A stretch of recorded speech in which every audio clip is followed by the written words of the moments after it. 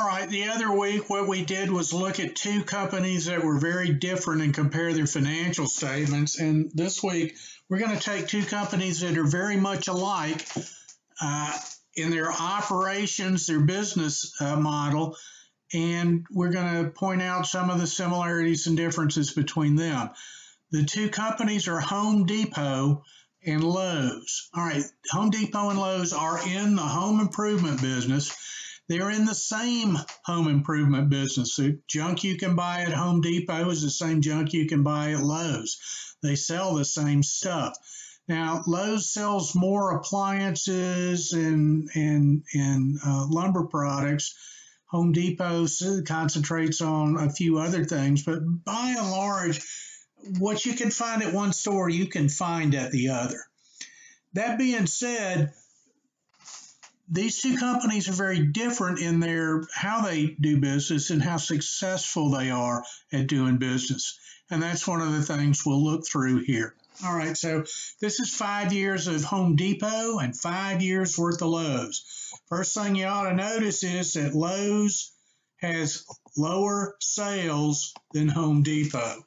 All right, and that's been going on for about 10, 15 years. The two companies, maybe 15 years ago, were virtually identical, except one company has green aprons for their salespeople, and the other people have orange, I think. But that was the material difference. Home Depot is pulled away over the years. It's a better run company. As to why they're a better run company, well, they generally that means they got better people. Okay, or they got better leaders, or they got principal leaders, or they get more people coming to them from colleges like the Citadel. I don't know. I'm a numbers guy. I do know that hands down, you can look at all the numbers and see Home Depot does better than Lowe's. Let's just start with their income statement. All right, so revenue less cost of goods sold gives you gross profit. Less selling, general, and admin expense. Now, the cost of goods sold is what we call a product cost or God, I hate to use the word direct cost because accountants use it differently. If they doubled sales, the cost of goods sold would double, though, right? Selling, general, and admin, if you doubled sales, it would probably go up, but it won't double. That's because the selling, general, and admin, if you sell more stuff out of the store, you're going to pay the sales cashiers just the same amount. The president of the company probably gets paid roughly the same either way. The janitor that mops the floors at night gets paid the same whether you're selling a lot or not. So the SG&A expenses are less tied to the revenue. Okay, so they're period costs, which means you got the light bill on over the course of the day, whether you're selling anything or not. Every time they sell something, though, the cost of goods sold goes up and revenue goes up.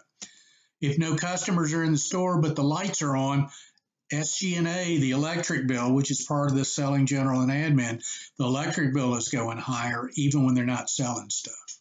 Okay?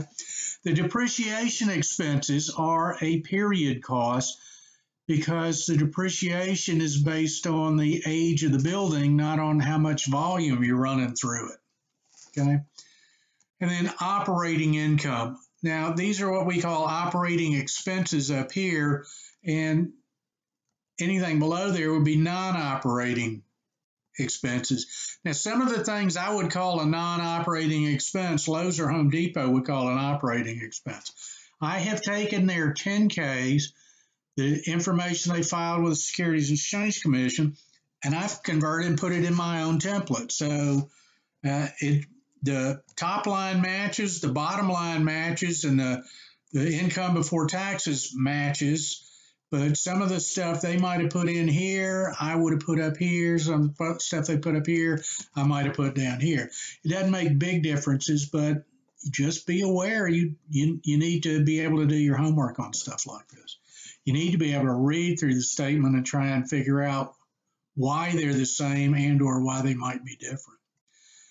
Well, we see that Lowe's obviously sells a lot more than, or I'm sorry, Home Depot sells a lot more than Lowe's, which would explain why they have a lot higher net income.